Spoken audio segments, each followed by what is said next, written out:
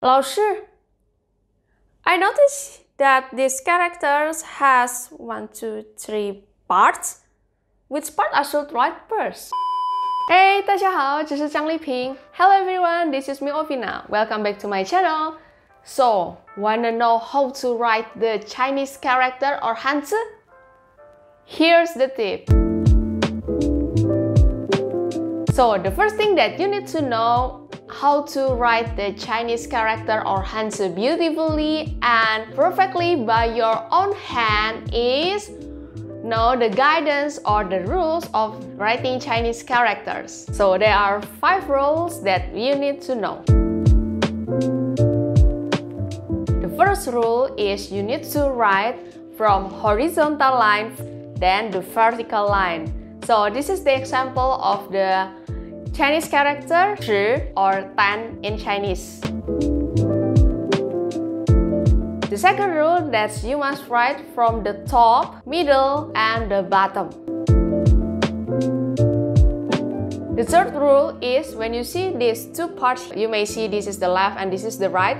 So you must write the characters first. Here is this example of Shen. So what you need to do is write the part on left and the right part.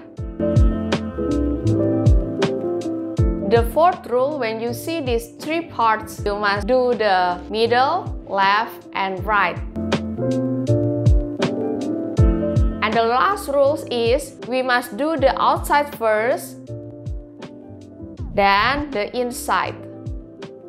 So imagine that you have a cage here. You need to build the cage and let the chicken go in first. What happens if you close the gate and chicken is still outside? The chicken is not a flying bird, okay? So the chicken cannot go inside by flying. The things that you need to do is you make a cage, let the chicken in, and close the door. Easy, right? You may continue after you understand the rules that I told you before. Next is the basic stroke. So in Chinese, we have 6 basic strokes. The first stroke is dian. That's very short. It's just a little dot, but not dot exactly, just a little stroke. The writing direction is from top to bottom right, but it's just a little stroke. The second stroke is heng. Heng is a horizontal stroke that goes from left to right. Left to right. The third stroke is su. Su. Su is a vertical stroke that goes from top to the bottom. Top, bottom. The fourth stroke is pie. Pie. Pie is a stroke that goes from the top to the bottom left with the curved line.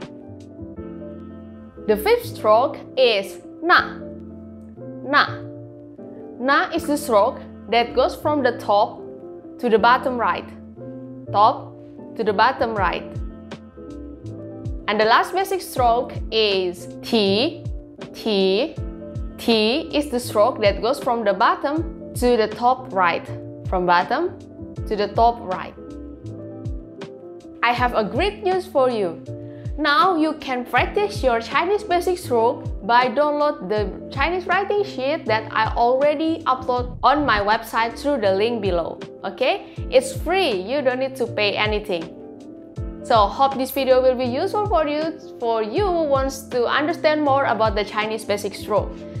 Thanks for watching. 再见.